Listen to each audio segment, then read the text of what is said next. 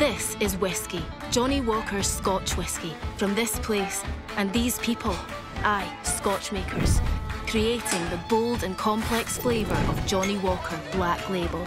Step right up. WhiskyCast.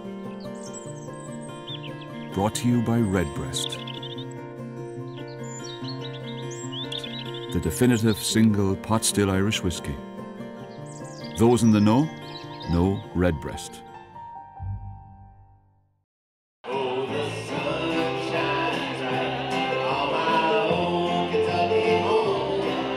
It's Derby Day, and the drinks are flowing. But this isn't Kentucky. It's Camden, New Jersey, just across the Delaware River from Philadelphia, at Cooper River Distillers. It's a malt whiskey. James Yoakum opened the craft distillery 4 years ago, started off with Petty's Island rum, then added Silver Fox and Cooper River Rise, along with single malts and a bourbon, while the tasting room became a popular spot on weekends. So you've got a crowded tasting room. Your products sell as fast as you can get them to retailers. You might think Cooper River Distillers would be a success story among craft distillers. The thing is, you'd be wrong. This is actually a going out of business party. This was an experimental project from the beginning. We knew that we needed to be bigger than this long term, and I said, hey, let's start small, get something going, see how long it lasts, and hopefully grow bigger. We weren't able to grow bigger, and so at some point had to say, hey, it's time to pull the plug. And if you're going to go out, you might as well go out in style. The winner! The distillery's annual Kentucky Derby party has always been a hit, even if they couldn't always get the projector to work. Muddy track, he's a mutter, his mutter was a mutter. But the small still James Yoakum started out with 4 years ago always worked. The problem, no matter how much whiskey and rum it produced, demand always exceeded supplies. And the last thing Yoakum wanted to do was buy bulk whiskey and rum to bottle under his labels. So, with a young family to think of, he made the decision earlier this year to close the doors for good on Derby Day. We could have probably shifted to being more of a tasting room focused operation. That was an option.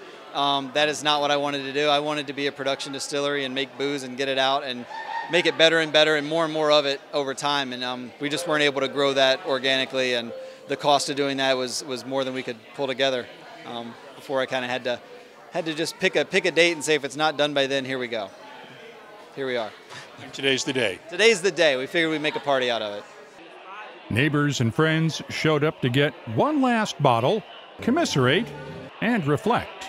Actually, this place opening up kind of turned me on to the idea of like micro distilling, and it was really one of the first places I heard of this, and it opened up a door for me. I got into a little bit of whiskey, bourbon, and especially the Petty's Island Driftwood Dream rum, and drinking some Dark and Stormies. Definitely.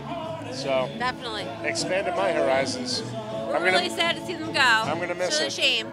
Camden was once a city that made things. The old garage that's home to the distillery was once where car stereos from the nearby RCA plant were installed. And this distillery was one of the few places left where made in Camden meant something. The biggest time we had like things being made here was back when Campbell was here, before like a lot of the big companies left. So it's great to have, some form of commerce and like production back in Camden. This is the first distillery of its kind here, post Prohibition and all that. So it was a real novelty, and it's interesting. So like, you got Philly, you got New York, you got your big cities. So it's interesting to have a place that's near Philadelphia that had a thing that was its own. You got Harry's Island rum, the different brands, what have you. And it was a really interesting creative space, and I feel like they did a really great thing here. Chris Williams is one of the many part-timers who worked behind the bar on weekends. It's great to have a place where everybody's like invested in something that's here, because like you can have a group of people from Camden to go get a drink in Philly, but that's not home, Yeah. You gonna miss this place? I already do. Now you may be thinking, New Jersey bourbon and rye. How good could it be? James Yoakum didn't worry about awards. He cared what his customers thought. Coming from Kentucky, I'm a little bit of a bourbon snob, and I was always really happy. They started making the rye and the bourbon after I moved here, and so I got to try them early on in the process. And they were both, very nice quality, and it's fun to see bourbon expanding outside of Kentucky and seeing it growing in more places, and Cooper River Distillers is one of the distilleries that was doing that. Shannon Eblin used to write about the distillery for the local newspaper. It really paved the way for, I think, a lot of other distilleries and breweries, et cetera, to open in the area. And it certainly, I think, helped liven up this area of Camden.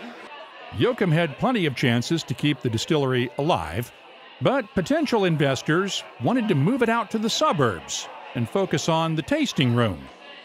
But like many craft distillers, Yoakum just wanted to make good whiskey. It has been a blast. I got into this business, pretty much green and didn't know anything about it, and have learned a lot along the way and had a ton of fun and stuck to my guns doing things the way I wanted to, which has been fun, and made some products that people tell me they like, which is always the best feeling. He'll spend the next few weeks winding down the business, selling off the equipment, and trying to find a new home for the barrels of whiskey that are still maturing, then start looking for a new job.